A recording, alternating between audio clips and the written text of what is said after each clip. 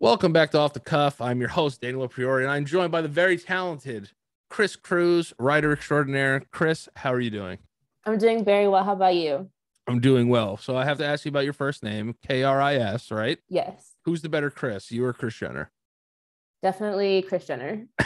That's an easy one. You got to say you. You got to say you. Has Kris Jenner's rise to stardom made your name feel like have people asked if you named after Kris Jenner? No, but people do ask, like, what's Kris short for? And I'm always like, well, Kristen. And I'm like, oh, well, dang, Kristen Jenner. And she spells her name the exact same way. So Oh, I I didn't. feel like You on know all what? counts, yeah. I never really thought about that her name is Kristen. Yeah. Good for her. Well, if she could just Right. lend us like a quarter of her money, I think we she'd could be okay. we could write all the books we want. Right. She wouldn't even miss it, I don't think. No, But she I don't would want to not. count her money. No. Who would at this Who point? would? So listen, you're from Columbus, Ohio. Go Mhm. Buckeyes. Um, Yeah. and then you moved out to LA. Speaking of I Kris Jenner, did. you moved out to LA. Did your writing before we get into your book, Mhm. did your writing bring you to LA? Was that like I have to be in LA to write, or do you think that you could have done it from Columbus?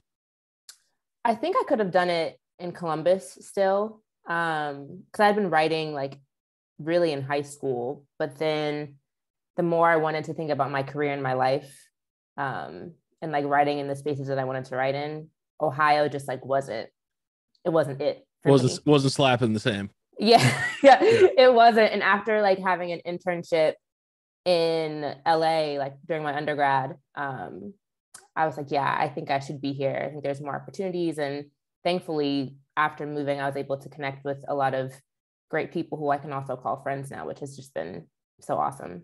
That's the best when you can network and actually like the people. Isn't that nice? Right? Yeah. Yeah. A lot of people just network to network, but like, hey, if I can get a friend out of this, is very good. So where did Mhm. you do like the Huffington Post, the MTV writing? Was that in LA or was that in New York? That was in Ohio still. Oh So wow, I they let had you write from done, there. Good for them. yeah. So I was writing for them when I was, I think, a junior in college. And then my senior year, I started picking up more with Huffington Post. But then after graduation, I kind of stopped and Right. tried to figure out like what other writing could I maybe get into. Okay, that's cool. The other question is, where'd you go to college? Okay, so I did not go to So Ohio did I State. offend you? That's why I said, did I offend you? No, you did not offend me. My Okay. sister, my eldest sister, went to the Ohio State. You always got to put the in Okay. front of it. So I All did right. that for her in case she's Brutus watching Buckeye this. stuff everywhere. Yes. Yeah. But I went to Otterbein University, which is a small liberal arts school in Westerville, Ohio. So Cool. not many people know it, but people tend to know OSU or like Ohio University. Yeah. Once I see like Columbus, Ohio, I'm just like, I've bet on too many football games Oh, to did you like. bet on the Michigan one? I did not. I did Okay. not. But Michigan's in the college football final, so I'm I sure Columbus is a little know. bit upset. They're a little salty, but Yeah, you know, no. I it picked happens. I do another show. I actually picked Ohio State to win the national championship You this year did? and their quarterback to win the Heisman.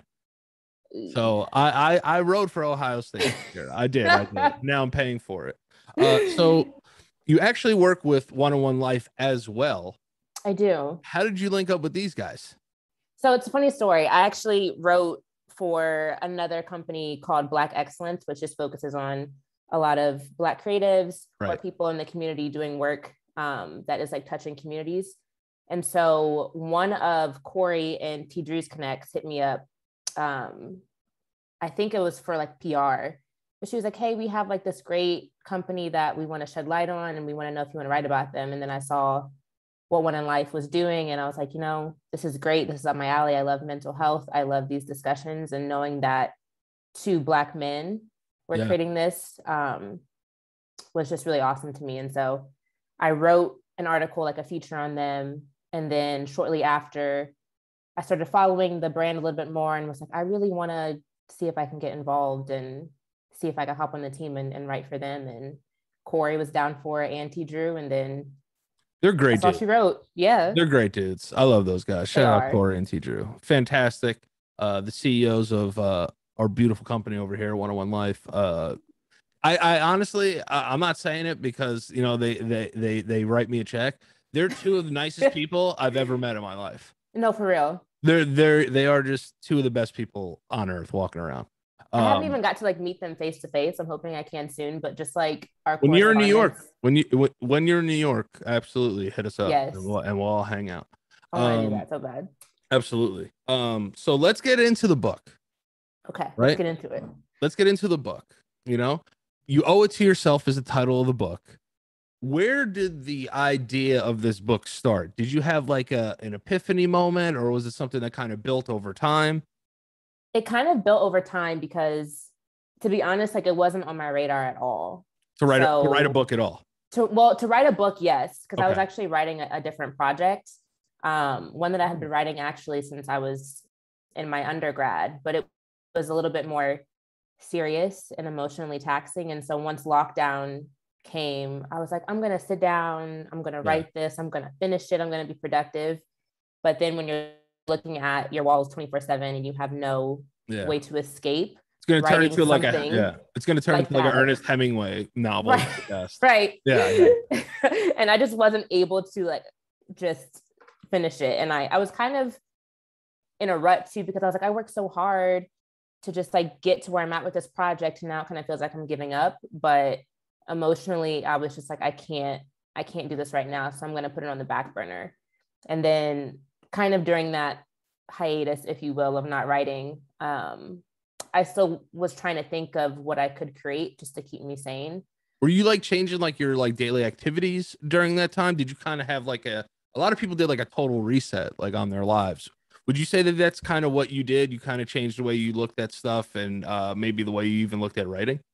Yeah, because I think I was so focused on like getting this project out that I was just like eliminating everything else that I needed to actually work on. And a lot of that was like some inner work as well. Yeah. That's the hardest part. Yeah. The inner work is the stuff we procrastinate the most on. Yes. For sure. And I think that's why I couldn't finish it, because there was just things that I kept avoiding. And all of that time, it was like, oh, you should have been like doing this work in the first place. Yeah. We also like to yell at ourselves a lot in our brains. Right. So, and I was doing that all the time. Yeah. Right. So yeah, I had to take a break from that. But then in the midst of that break, I was journaling a lot more. Journaling has always been kind of like a form of therapy for me, but I tell people all the time on this show, journaling is very important. It's so important. So important.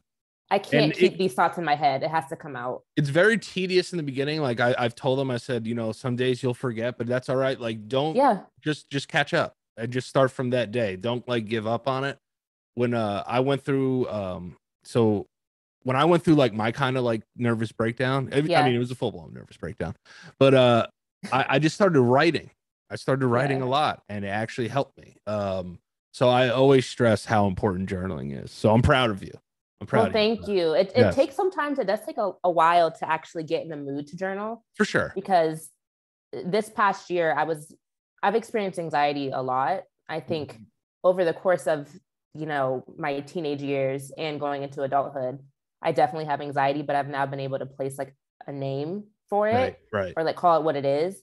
But this past year alone, I was just like struggling so much with anxiety, and I would have panic attacks, which was very new for me. It's the worst, isn't it?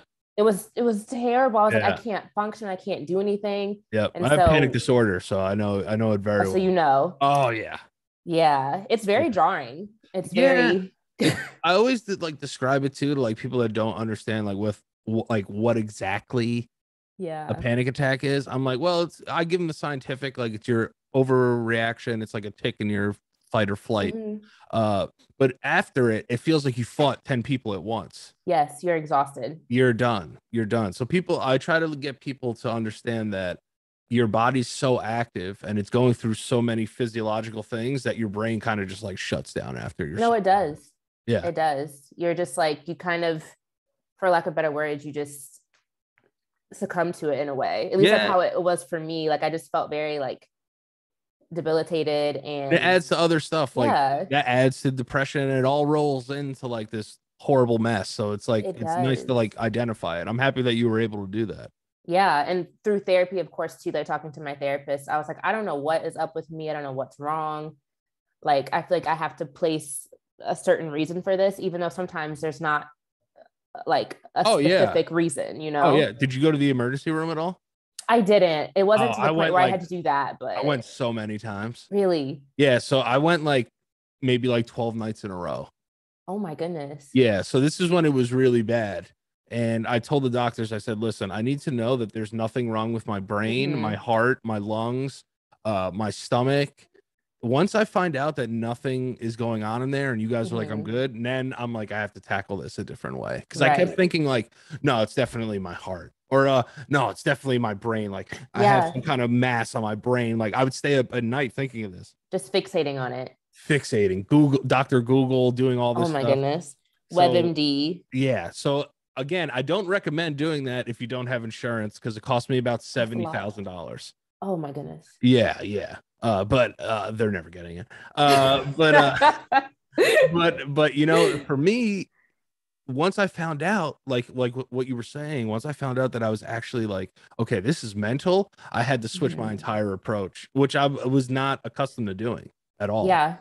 Because you think, well, I don't want to speak for everybody, but for me, especially before the pandemic, I think I was just doing a lot of things because my mind was on autopilot and it felt Mm, normal. And so then when you are in a state where you can't see anybody, can't do anything, you're still working from home or you're run down and you just have to do that every day, you realize that that's not a way that you can operate. And right. for me, it was like a wake up call. Like I've been operating under these circumstances for so long that now I'm starting to see like, okay, this actually isn't healthy. This isn't productive for me. And now my brain is finally trying to tell me like, girl, get some help. Yeah. Like you can't do this.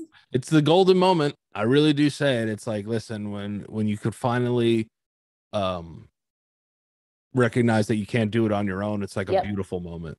It's not a weak moment. It's a beautiful moment to me. Yes. Which So is what when you were in like therapy, were you still writing this previous book? no, I told my therapist too, I was like, is it because I guess I should backtrack a little bit. I really Yeah. struggle with putting a lot of emphasis on my work and productivity, which Right. then kind of plays into like how I feel I'm worth. And so I was telling her like, if I don't finish this, it's going to be the end of the world. Like in my mind, people were counting on me, even though no one knew I was even writing this. Right. But it was like for me, I had made this commitment. People had backed me financially and just with their time of like encouragement and words. So I was like, Yeah. I can't give up, you know? Yeah. It weighs on you.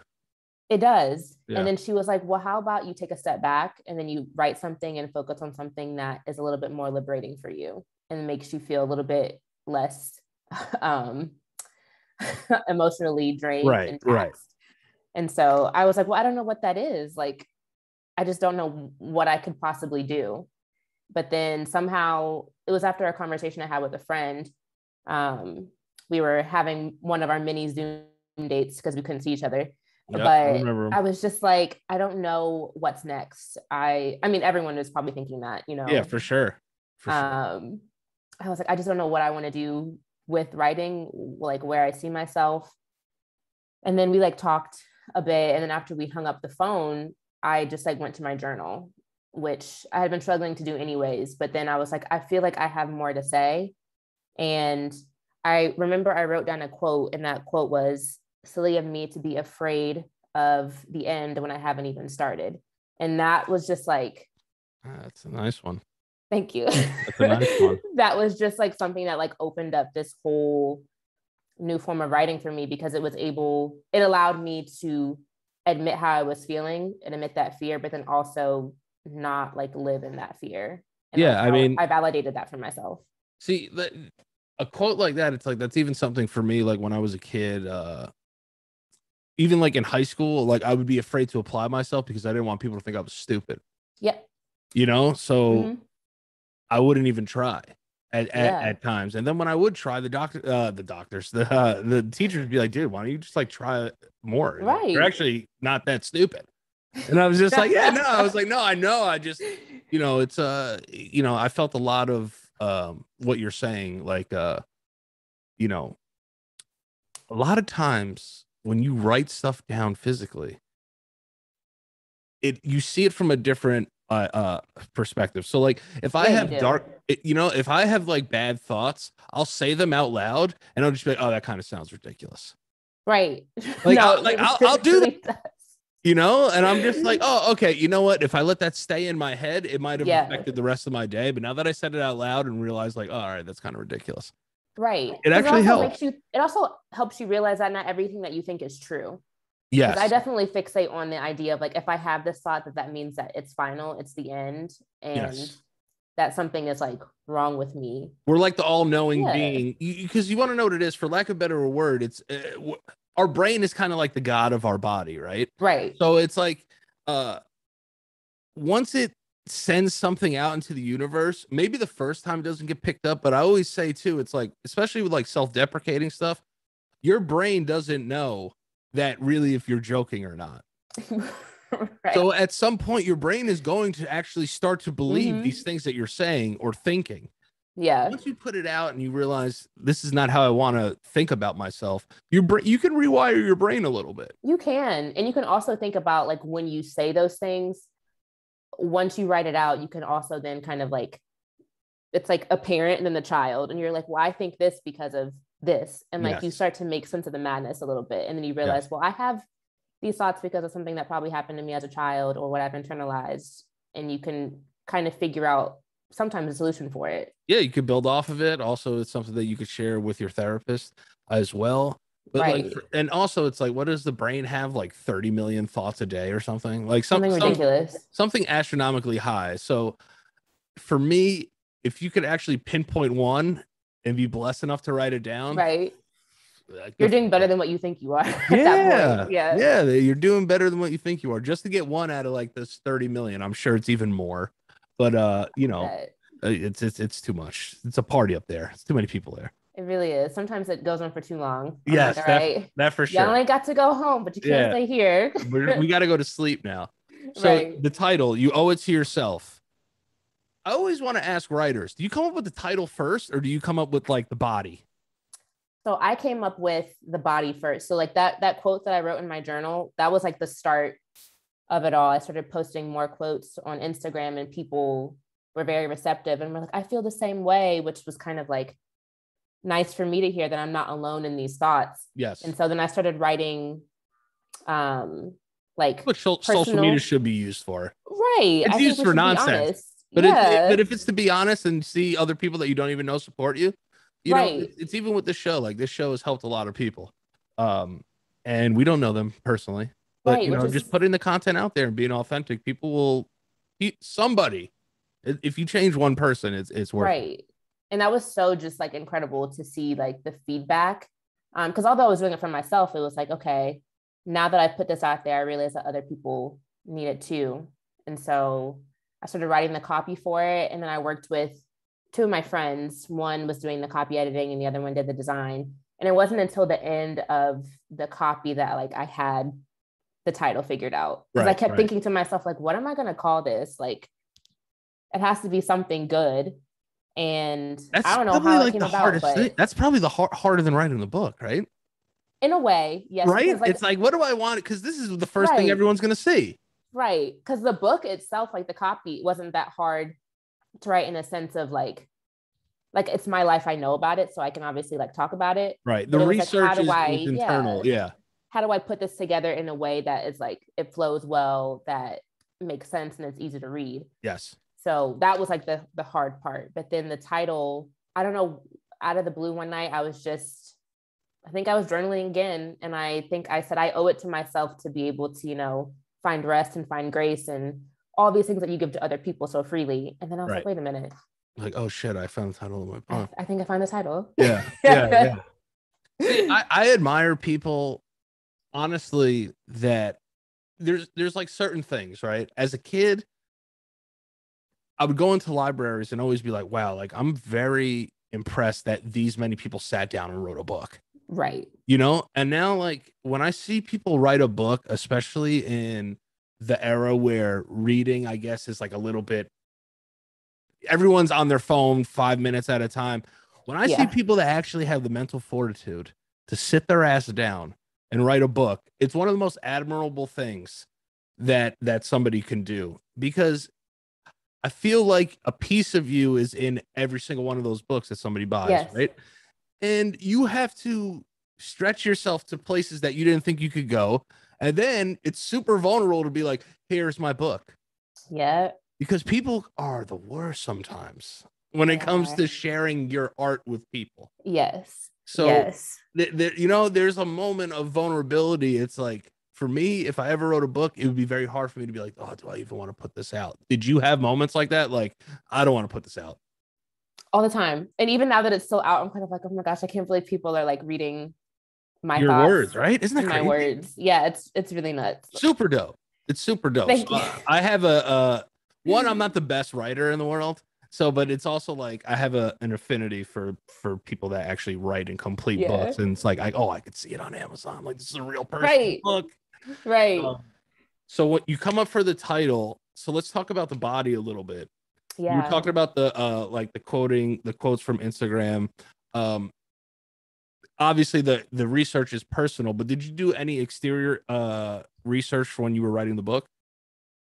A little bit, which thankfully I am not a designer by trade or anything, or like a mental health expert Right. Yeah, me by too. any means. I'm just a dude with props. but I think a lot of the inspiration that I took was from other journals that I was also writing in, and that I have bought from other people. So it Like was any kind good of like, artist.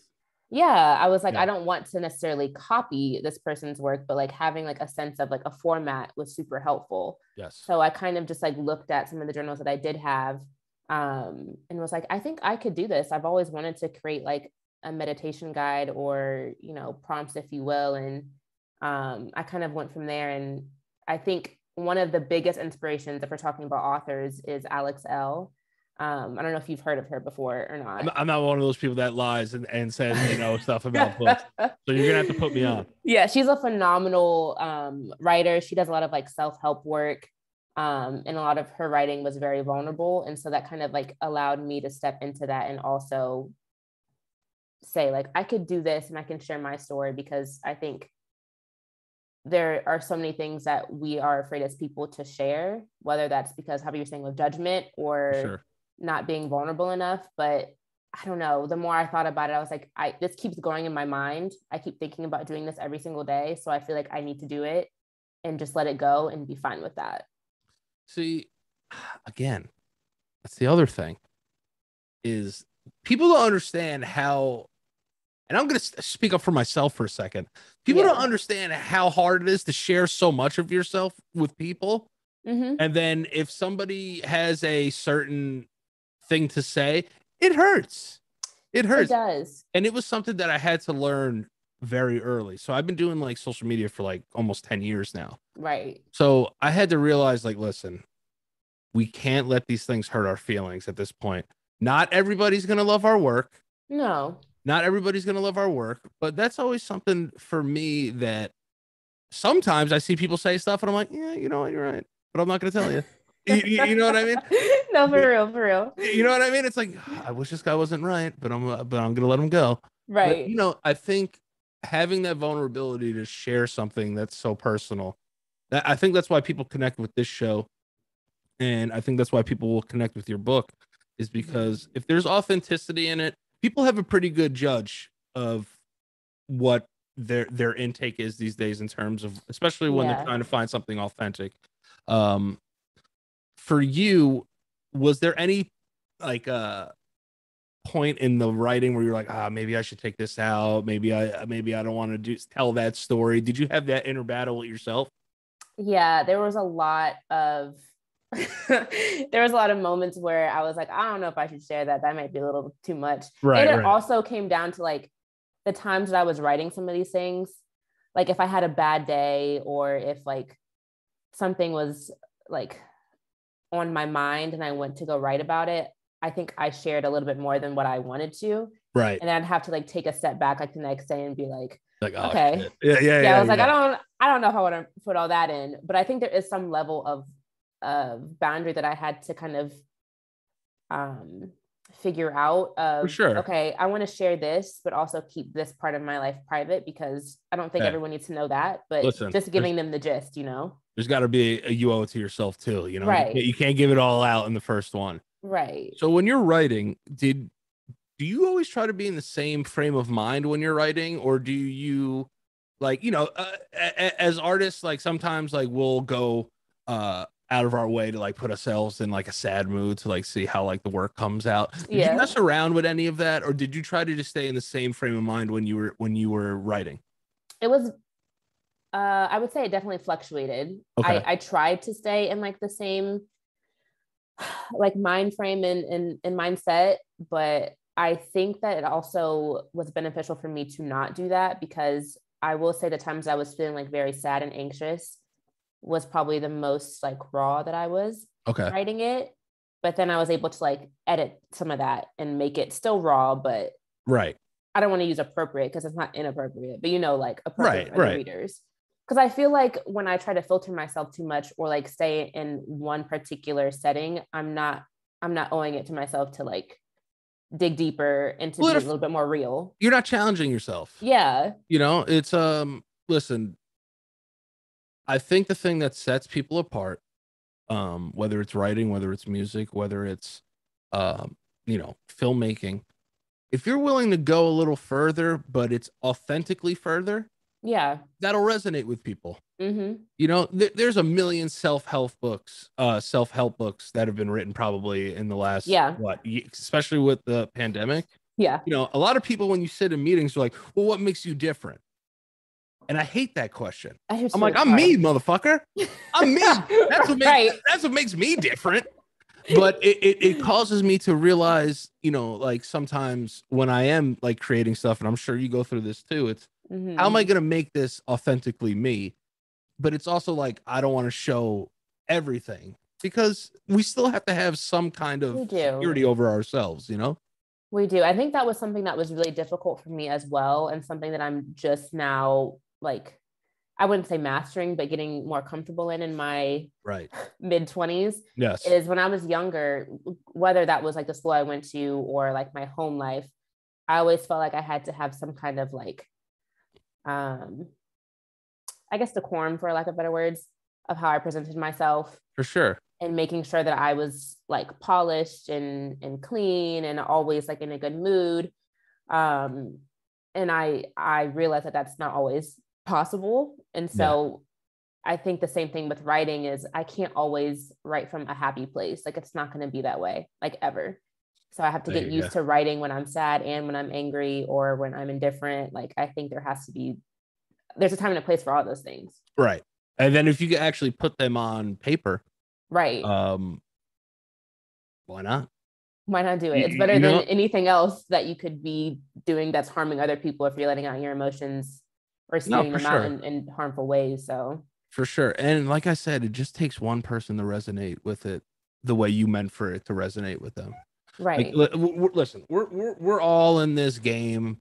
People want to make a living. That's just the world we live in. We do. But the thing is, it's really nice when you find that your book or your work or something you wrote, whether it was for the Huff Post or MTV or whatever, that it resonated with them. Yeah. That's what keeps us going as artists. You know what I mean? It does keep us going, because it's like, you know what? It's slapping for somebody. So, it means I'm doing something right. You know what I mean? And even if it's not like doing it for somebody else or slapping for somebody else, I have to also remember, it doesn't invalidate the work that I'm doing. Like how you said before, it's not gonna touch everybody, but if someone has something negative to say, like, it's still my work, it's still my experience. I'm not gonna be like, you're right, I didn't go through that because you don't like it. No, but I'm gonna have those moments where I'm like, oh. Right. Damn, that was hard. So I always ask this question, and I always feel dumb when I ask it, but I'm gonna ask it again. It's a safe space. It's a safe space. When you write a book, do you have to start with the beginning? No, you don't. Cool. All right. I don't know if that's a dumb question. Like, an author's gonna be like, I don't think you do. For me, I didn't have like a beginning. It Kris, was really just like it stopped at MLA format for me. So you got to stick with me here. I'm sorry if anything dumb comes out of my mouth. To make you feel better, I was terrible at MLA format. Like, so bad. I was awful. Oh, so there's hope. Shout out to anybody still using that. Right? But yeah, there's hope. Do you have to start with a beginning, a middle, and an end? No, personally, I don't think you do. For me, the times that I am writing, it's just kind of like I'll have a thought and I'll just go with it. And then once I get out everything that I feel like I need to get out, then I can do like the restructuring and be like, okay, this would make sense to go at the beginning, then maybe the middle, and then the end. Okay. But I feel like I limit myself if I'm like, let me start from the very beginning. See, it's like when with songs, right? It's you could always add something. You can. So how did you know you were like, all right, I have to stop touching this book? It took a long time for me to do that and to walk away and to be like, okay, it's over. Yeah. But the sign for me was when I felt like I had to add more, because I just felt like I needed to have more beef or have more substance. Right. But then I looked at what I did have and I was like, no, this is more than enough.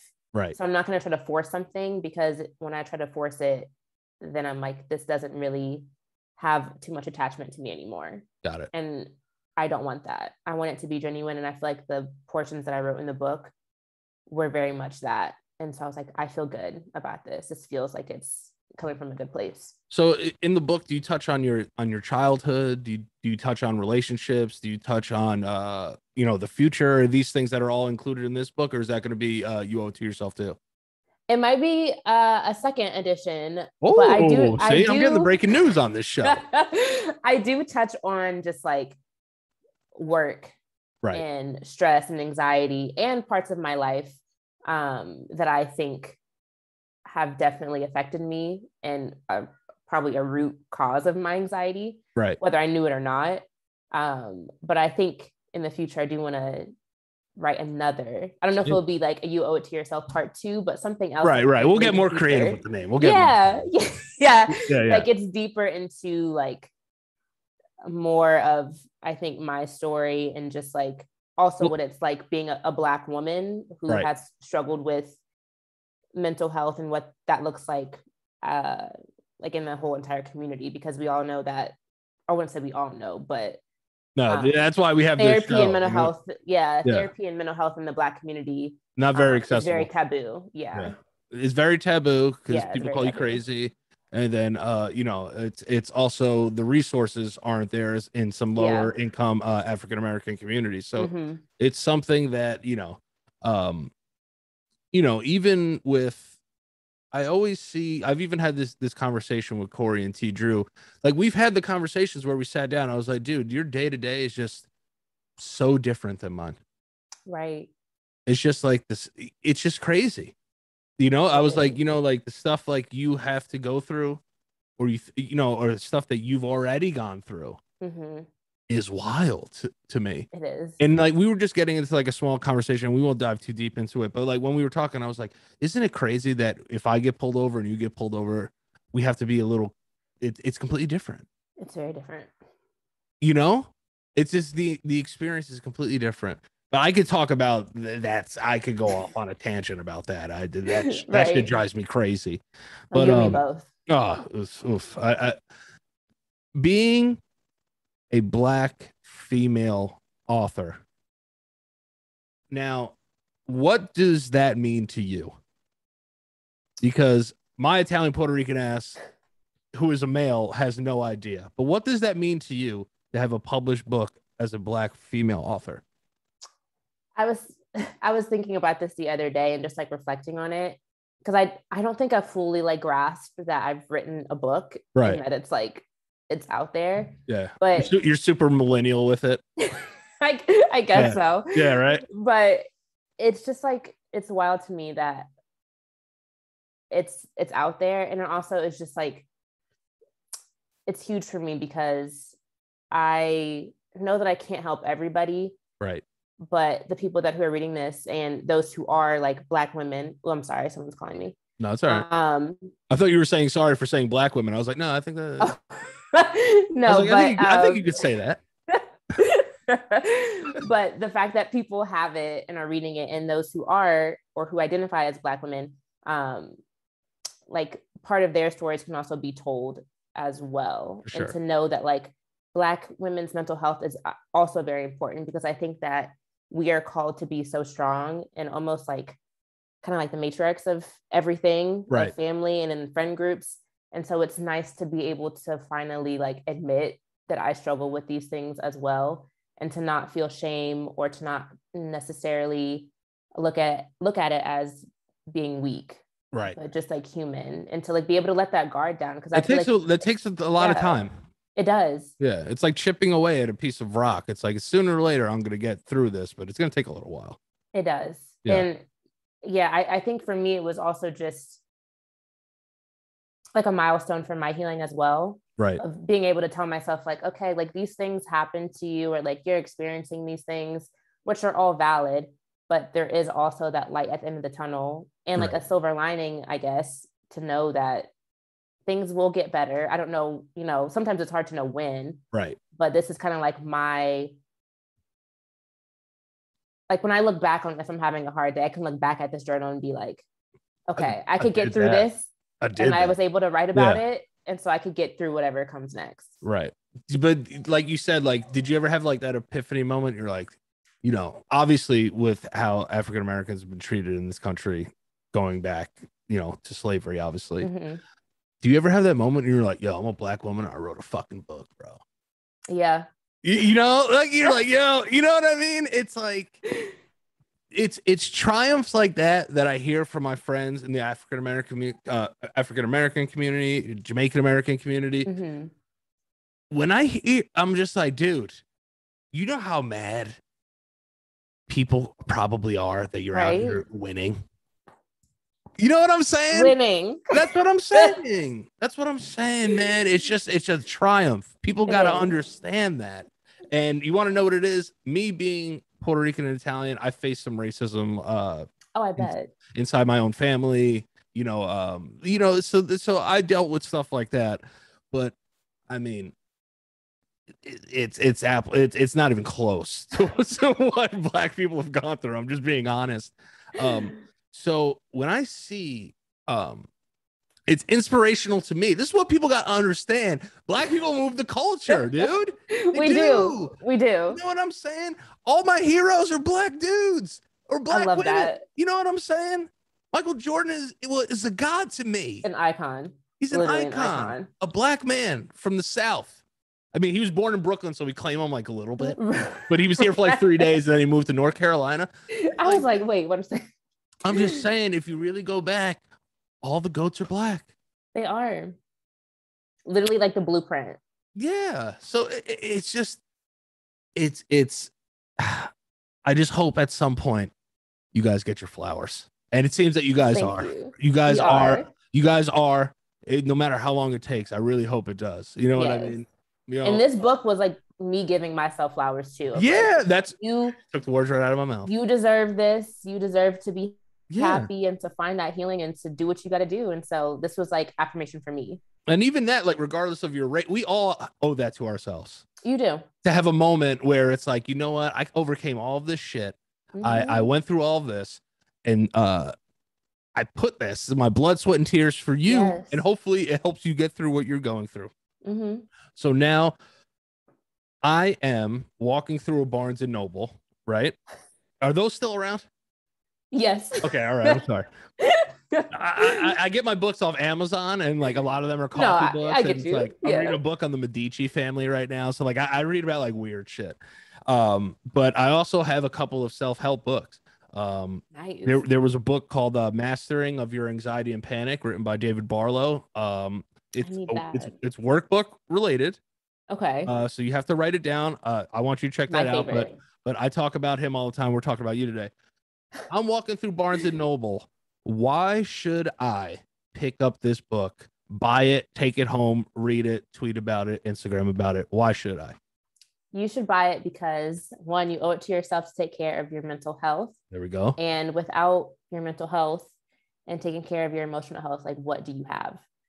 you don't have nothing to offer yourself or to anybody else. Right. So if you want to take some time to have alone time with yourself and to prioritize your needs and your wants and to rest, then this is the book for you. Kris Cruz, sell me this book. All right. You got 4 minutes left. Sell me this book. Tell me again why I need this book. You need it because you're important. Your There mental we health go. is important. Your emotional health is important. And you know what, Danny? What? When those things aren't taken care of, your physical health declines. Yes. So if you want to be healthy all around, you need this book. Okay. And to get to know yourself on a deeper level. Okay. All right. So where can we find this book? So you can go to my Instagram. There's a link in my bio that will take you to my website where you can find. And read the website also so people that are listening can hear it. So my website is www.kriscrews.com. Kris, Kris, Crews, Crews.com. Okay. Yes. And then on the website, it'll take you to the platform Lulu.com. Okay. And then you'll be able to find You Owe It to Yourself listed within their library. Lulu.com. Mm-hmm. All right. I'm buying a hardcover right now as we speak. Yes. Okay. And then I'm gonna write a review. I promise I'm gonna read the book before I write a review. Thank you. I will. I appreciate that. All right. We're added to cart. I don't want to dox myself and send out my information, but yes. I will be picking up so here, why don't we do this? Okay. I'll pick up the book, I'll read the book, and then after I read the book, you come back on and then we could get a little more in depth. I would love that. Okay. And maybe by that time I'll be in New York. Yeah. So if you're in New York, we could do it in person.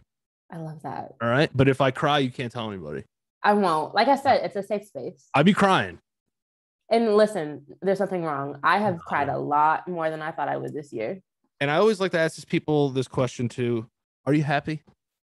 I am. Good.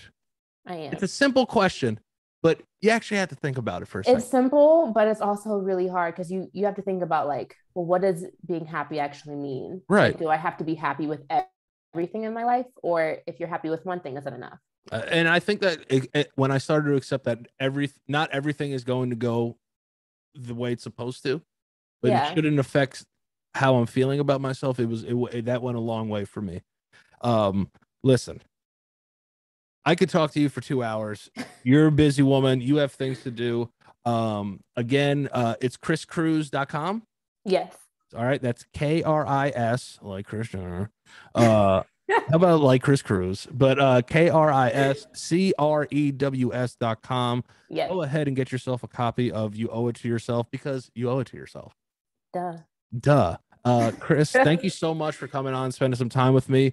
I will read the book. I promise you I will. And then when I'm done, we'll have you back on and we'll dive even deeper. Okay. Yes. I would love nothing more. Awesome. So just let them know where they could find you on the internet. Obviously kriscrews.com, your Instagram, wherever they could reach you. Instagram is Miss MS Kris Crews, KrisCrews. And then Twitter is Kris_Crews. So that's where I'm really at. That's where it is. Twitter's better than Instagram. I was gonna say you could probably see more of my humor on Twitter. Twitter's way better than Instagram. Twitter's better. Instagram fell off. It's more entertaining. It's more entertaining. But again, writer extraordinaire, Black female author, Kris Cruz, the author of You Owe It to Yourself. Thank you so much for taking this time with me. Go do the rest of your work for the day. I appreciate it, guys. You could find us at 1-on-1 on Instagram. You could find us at oneononelife.com. I'm sure, Kris, some of your stuff is probably up there, right? Yeah. Mm-hmm. So oneononelife.com. Make sure to like and subscribe. Thank you guys for spending your time with us. Again, thank you, Kris, for spending your time with me. And we are out of here. Peace. Thank you, Danny. Thank you.